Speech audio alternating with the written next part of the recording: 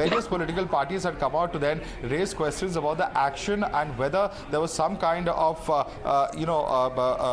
some kind of motive behind this particular action on part of the IT department. In fact, let's also quickly tell our viewers what the IT department itself has said. They had said that the survey operations have also revealed the services of seconded employees which have been utilized, for which reimbursement has been made by the Indian entity to the foreign entity concerned. Such remittance was also liable to be subject to withholding tax, which has not been done. They had also said that during the course of the survey, the department gathered several evidences pertaining to the operation of the organization which indicate the tax has not been paid on certain remittances which have not been disclosed as income in India by the foreign entities of the group.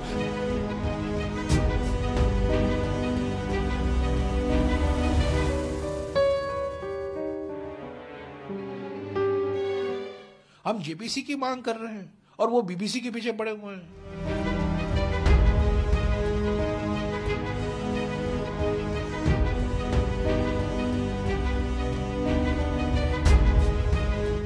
अगर जो legitimate investigation agency होती है tax में, तो very mild this thing, क्या मान लीजिए आपको लगा कि आप में से हम में से कोई नहीं दे रहा, तो हमें आता कि जी आप बताइए कि आपकी अर्निंग कितनी है और आपने कितना टैक्स दिया।